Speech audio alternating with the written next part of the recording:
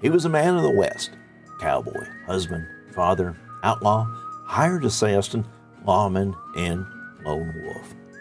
This deputy sheriff and horse rustler was a true pioneer of Hot Springs County, Wyoming.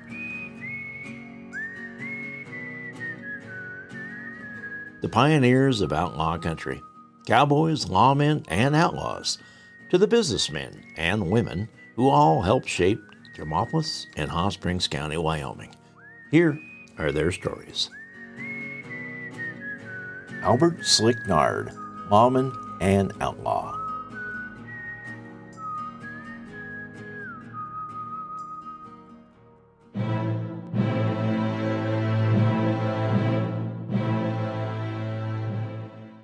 With 4 other Wyoming lawmen, Deputy Albert Slick Nard snuck into the camp under the cover of darkness to confront his former partner, the notorious horse thief Jack Bliss.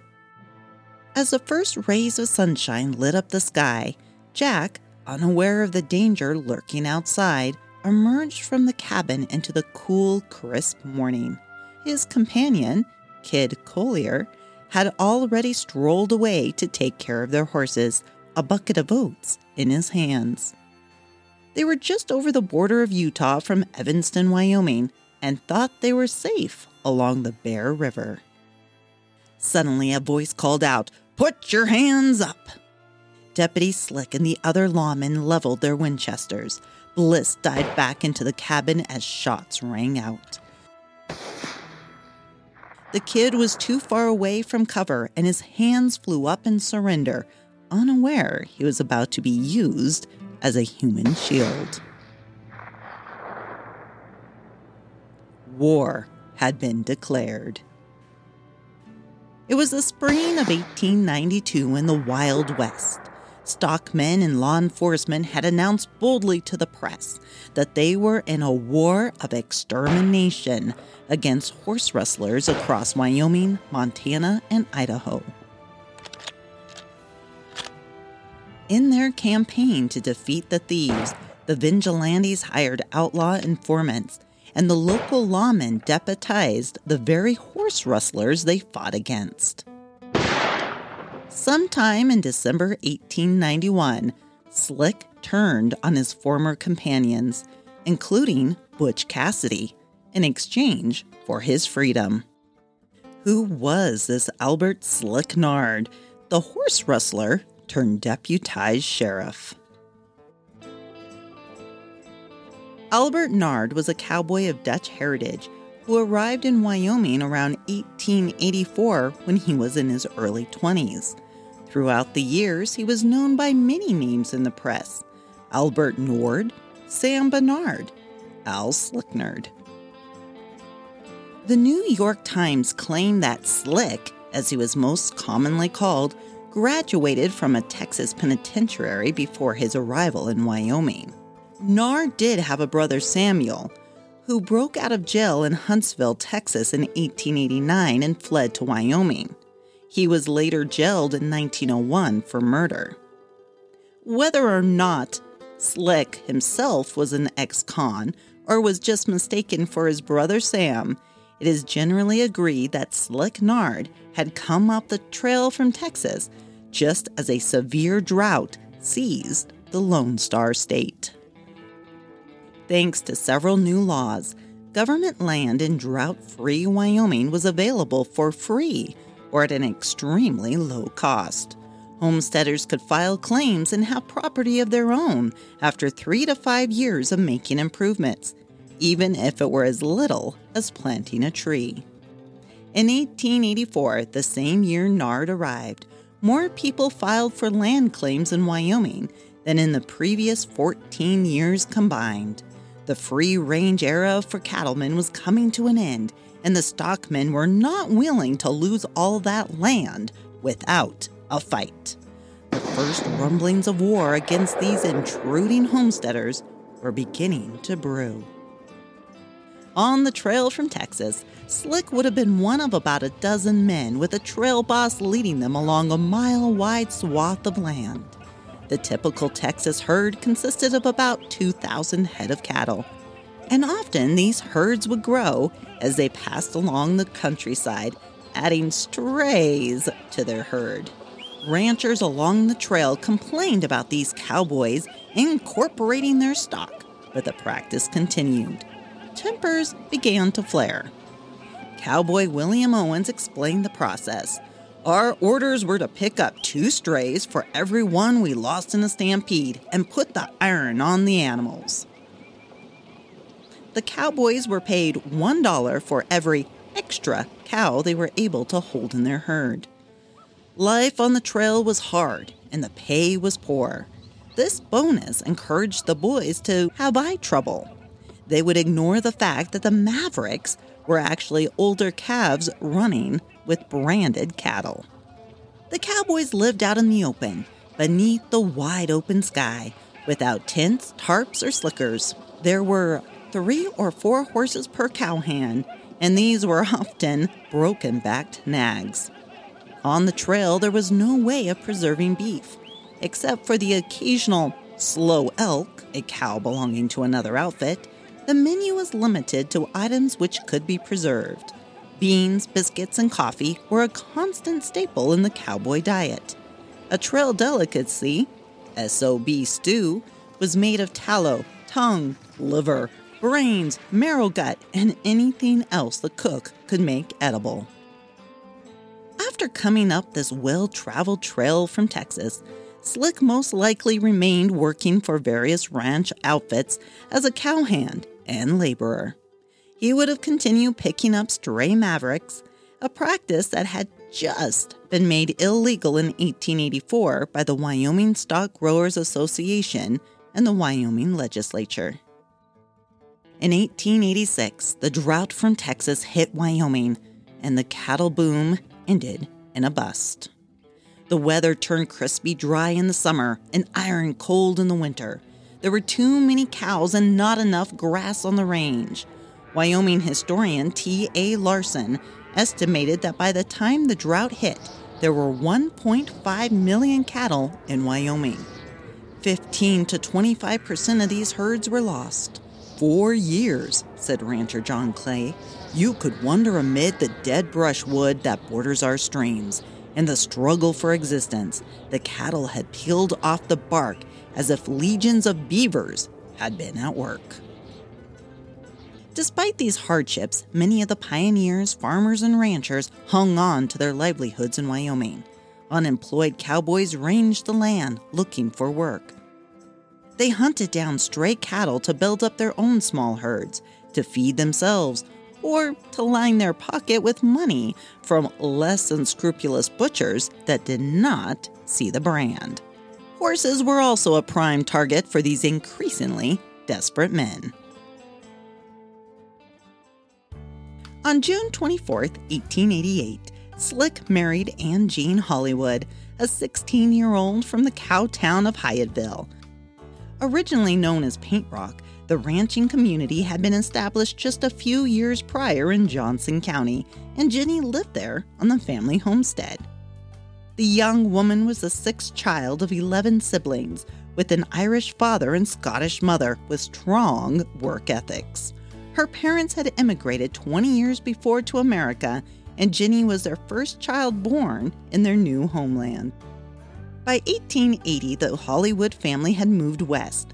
When Jenny was 13 years old, they settled near the ancient petroglyphs of Medicine Lodge in the rugged Wyoming wilderness. The region was remote and a haven for ranchers and outlaws. Located in the foothills of the Bighorn Mountains, the new town of Hyattville featured one store, a new post office, and about a dozen houses. Slick, however, did not settle down into a domestic life on a homestead with his wife and young family. He found other means to provide for his family that were not as legal as his in-laws might have liked. By 1890, Nard and his close friend Jack Bliss were part of the same loose-knit band of horse thieves that roamed around the Bighorn Basin. Although branded as outlaws, the men were not considered part of the infamous Wild Bunch. The Worland Grit claimed, Nard hung out in the hole-in-the-wall country, but generally played a lone hand. He had earned a right to be called Slick through his cattle and horse rustling. For a time, he rode with the Curry gang of train robbers and was supposed to have been an actor in several of the big looting deals that the gang was responsible for. Slick's friend, Jack Bliss, was spoken about in the press as a desperate outlaw who had ousted peaceful settlers from their ranchers, stole their horses, and sometimes their daughters. In 1889, Bliss had been accused of being involved in the murder of Nelson Bump, an Idaho rancher. Bliss was a member of Teton Jackson's gang of horse thieves and, after the murder charge, moved his operation to the Bighorn Basin. The press called Bliss the King of Rustlers and stated that he was a remarkable, large, and powerful man, bold and courageous as a wild beast. He was the most wanted outlaw by the Montana and Wyoming stockmen turned vigilantes who had declared war on the horse rustlers by 1891. Further down on this list, Butch Cassidy and Al Hainer. One of the most outspoken leaders of the vigilantes was rancher John Chapman, who had a personal vendetta against Bliss. Chapman owned the Two Dot Ranch near the Montana line on Pat O'Hara Creek, north of present-day Cody, Wyoming. He claimed that Bliss had stolen 400 of his finest horses and offered a $500 reward for his capture and that of other horse thieves. In October 1891, when Otto Frank of Pitchfork Ranch filed a theft complaint against Cassidy and Hainer for Gray Bull Cattle Company, Chapman volunteered to track down the bandits. He was unsuccessful and returned home in late December, empty-handed. However, he had made a valuable contact in the person of Slick Nard, currently a horse thief at Law's cabin. It is not known exactly when and where Chapman met Slick, but Chapman gave the outlaw an ultimatum: help put the gang out of business or enjoy a long stretch of prison in Laramie. Slick accepted the offer and became an informant. Thanks to Slick, Chapman now had intelligence on the rustlers, including the last known whereabouts of Butch Cassidy. On March 1, 1892, John Chapman arrived in Billings and boldly told the press that he was there to prepare for the spring campaign against the outlaws. 2 months before, in January 1892, Sheriff John Ward of Uinta County, Wyoming, had spotted Jack Bliss near the Utah border. The rustler disappeared before he could be arrested. In March, shortly after Chapman's declaration of war, Sheriff Ward discovered that Jack was staying at the Marks Hotel in Evanston, registered under the name John Walker. Ward fired off a telegram to Sheriff Charles Stowe in Fremont County. It was well known that a $500 reward was being offered by Chapman, and Stowe immediately formed a posse to board the train for Evanston. This posse included his new deputy sheriff, Slick Nard. Slick's wife Jenny and children were now living in Lander as he joined the opposite side of the law. The other men in the posse were Edmore LeClaire, a half-Shoshone scout who had fought in the Indian Wars, and Marion Franklin Olive, who lived not far from Stowe's ranch on the Sweetwater. Sheriff Ward and his deputy Robert Calverley joined the posse. The lawman followed the Bear River north for 25 miles to a cabin just across the Utah border. Slick and the other deputized lawmen arrived at 3 that morning and hid until dawn. Bliss's fellow horse thief, James Irvin, Kid Coiler, appeared first with a bucket of oats. The posse held their fire as the Kid strolled toward the picketed horses to tend to his chores. Next, Bliss came out of the cabin into the crisp morning. The lawmen leveled their Winchesters and ordered Bliss to put his hands up. Startled, Bliss dove back into the cabin as shots rang out. With nowhere to run, the Kid immediately gave himself up. Sheriff Ward grabbed the outlaw as a human shield and moved toward the cabin with his 6 shooters on the shoulders of Kid Collier. Bliss surrendered. It was reported that the lawman recovered 62 stolen horses in the corral. This was the first battle of the war against horse rustlers, and it had ended in success. After the shootout, the Salt Lake Tribune noted there are a few more of the game yet to be captured. Leaving the catch of stolen horses at the nearby town of Randolph, Sheriff Stowe and Ward took their prisoners to the Evanston jail. In the meantime, Deputy Calverley headed towards the Jackson Hole area to arrest the next horse rustlers on the list, Butch Cassidy and Al Hayner. After a shootout, they too were arrested, in part thanks to the intelligence provided by their former ally, Slick Nard. Butch and Cassidy joined Bliss in the Evanston jail. In April, Bliss and Kid Collier were taken to Lander to face charges of horse theft and murder. The jail did not hold Jack Bliss for long. He escaped on May 16th by knocking down and disarming Deputy John Houghton. Collier was captured that evening, but Bliss remained free. Bliss followed the Badwater up to the Lost Cabin country, and it was there that he stole, or was loaned, Manuel Armenta's famous racehorse, Redbird.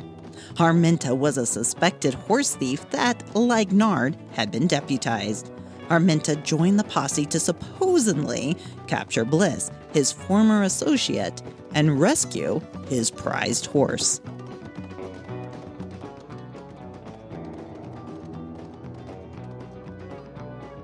Thank you for joining us for part 1 of Albert Slick Nard, Lawman and Outlaw.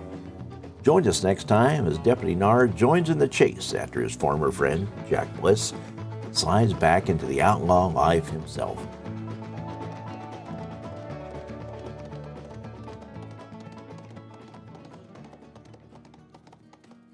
Thank you for listening to Pioneers of Outlaw Country.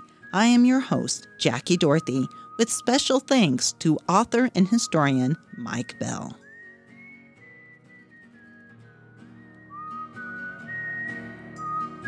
Be sure to subscribe to Pioneers of Outlaw Country so you don't miss a single episode of this historic series. The stories of our pioneers were brought to you by the Hot Springs County Pioneer Association, and this podcast was supported in part by a grant from Wyoming Cultural Trust Fund, a program of the Department of State Parks and Cultural Resources. This is a production of Legend Rock Media.